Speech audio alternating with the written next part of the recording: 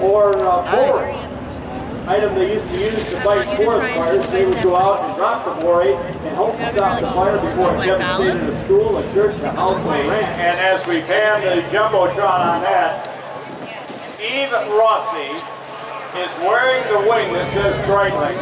Now, he is on a sort of a saddle-type seat with his feet on the railing. He is somewhat sitting down, resting.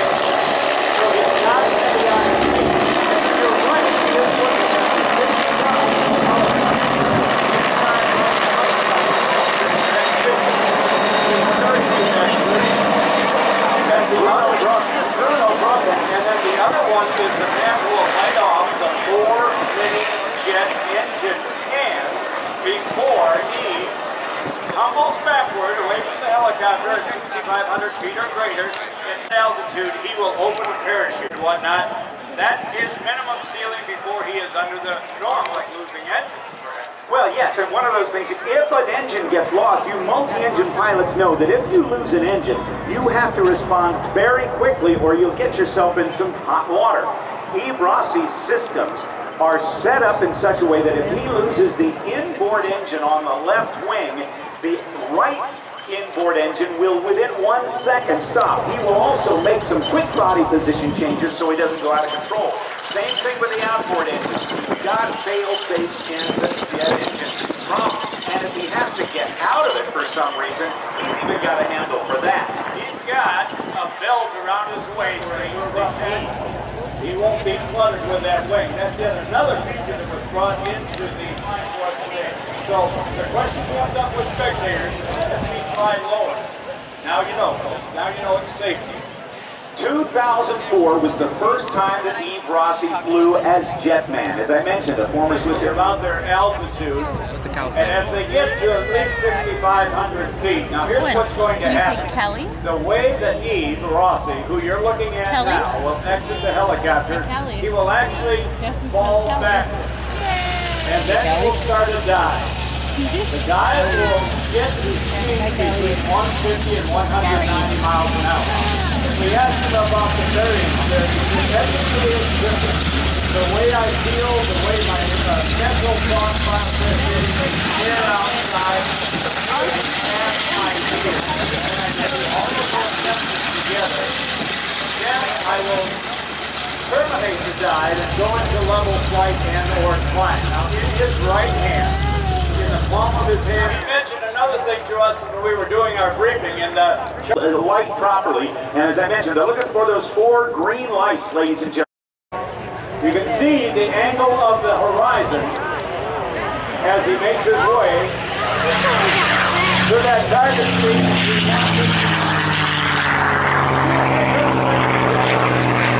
The way he turns his head is the way he's turning. You see that? That is the sum total of his direction in the air most of the time. Look right, turn right. And what happens is right now his left cheek is picking up the air, deflecting it, and helping him to turn right. Later we'll see that helmet disappear to the left, and that will be the air coming on his right cheek and providing a rudder-like effect. He arches his back in order to change his pitch attitude as well. His body is the fuselage. His body has an airfoil just like a fuselage and a wing. And in fact, when he will do a loop, this will be an egg-shaped loop if everything is right. He gets to the top of the loop where it's very slow, and he said, I just changed the center of gravity by tilting my head way back. He said, that arches my body, arches my neck, and that change of gravity flips me over backward in that egg-shaped loop and starts me down the bottom side again to pick up speed to actually start flying instead of falling. Now you see intermittent puffs of smoke. That's done automatically in his smoke system because continuous smoke would run out before his flight. There's 2 instruments on board, Rob Ryder.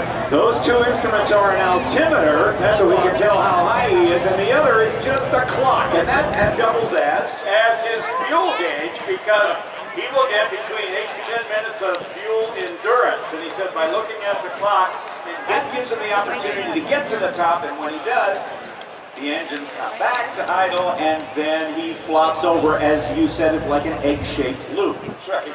Later on, we're watching the banners and the flags down below the Embraer banners from our performer VIP area. Thanks to Embraer for getting on board again this year, making life so comfortable for our performers and their guests with shade and food and VIP comfort. Embraer, thank you so much for that. By the way, we've got some replica wings, if you will, inflatable wings that are available at all the EAA merchandise shops. The same bright wing that are shaped like the Yves Rossy's wing, but they are not suitable for flight. And by the way, a number of children walking around pretending to fly on the ground today, so they get it. The kids get it. It's a great gift for the kids. It is a mini wing, just like he had.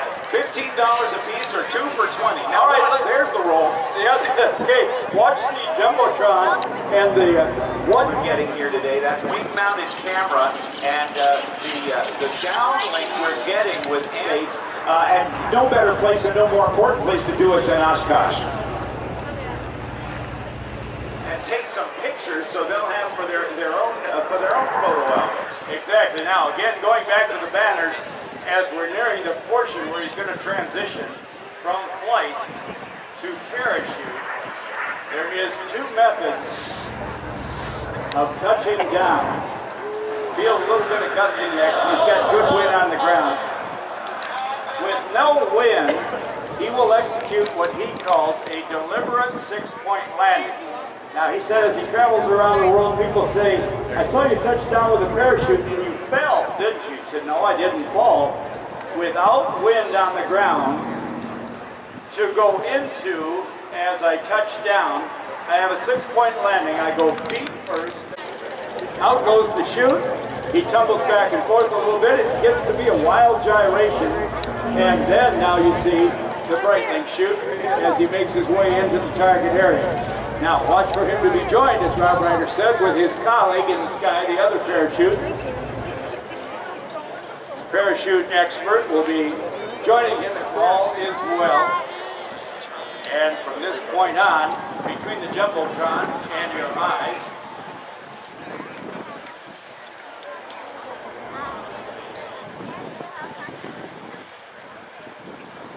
Now, Skip, there's the helicopter behind it. Now, this is not a formation one here. This is one that is done with a helicopter above so that Bruno Brocken can jump out, free fall, deploy his parachute, and then the 2 of them can then fly in together, kind of in a tandem situation. So Bruno, with his cameras, can take pictures of this first-time public appearance of Yves Rossy Jetman. Okay, the jumper is away. That's Bruno Brocken getting up to that 120 mile per hour terminal velocity from about 6,500 feet. He'll get close. There's your canopy. Now, the canopy that Yves Rossy is using is a 230 square foot Spectra parachute, and that's kind of like a tandem jumper would do if we were along with a tandem master with 2 people under one canopy. and relatively heavy payload with 2 people, of course, requires more inflatable panels, more square feet, for the cushion on the landing. Otherwise, your rate of descent could be high enough to hurt the tandem jumper, the lowermost jumper, and the parachute expert who is tied to them above and behind the person who is riding in the tandem. Now, look at the other canopy, much smaller, spiraling down. Bruno has a canopy that's probably only about 125 square feet, about a 35 to 40 mile an hour forward speed. But he can slow down and put himself right in close to the guy. How about that?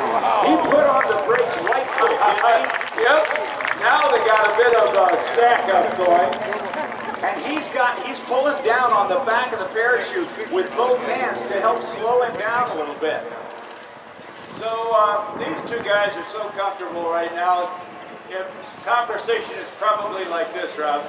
How you doing? What do you want tonight? To go eat someplace? I'd like to go to the outside steakhouse. Maybe we go to the first station. That would work for me, yeah. Sure, yeah. All right, Oshkosh, they're almost within acoustic range. They can hear you. They can see you. This is history being made right here at our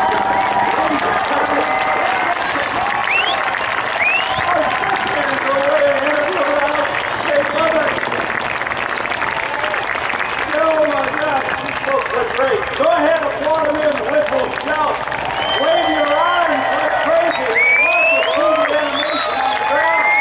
Let's keep it at 2.4 points or 6-point board. Oh, 7 points. Okay. Parachute master's on the ground.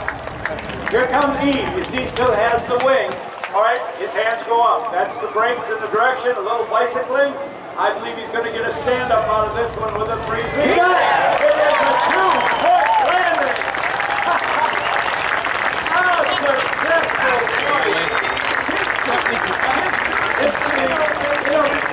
Yes, and imagine these members of children out there, the imagination rules the world.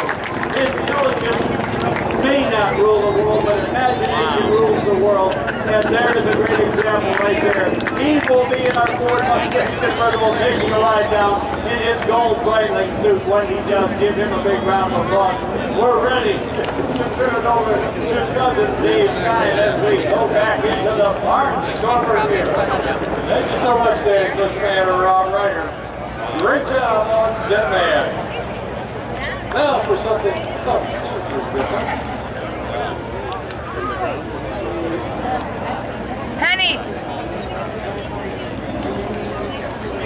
I'd also point out that the Saturday Night Air Show is sponsored by Rockwell Collins.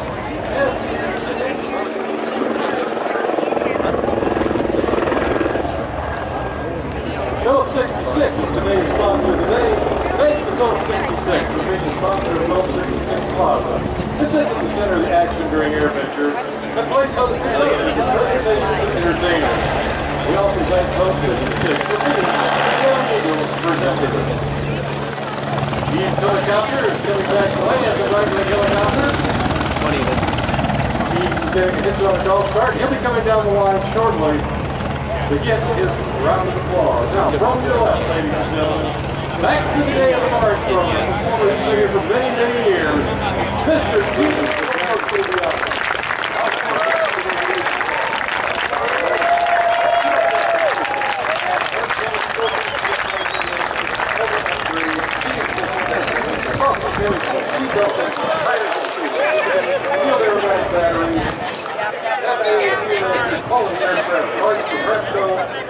And many, many others.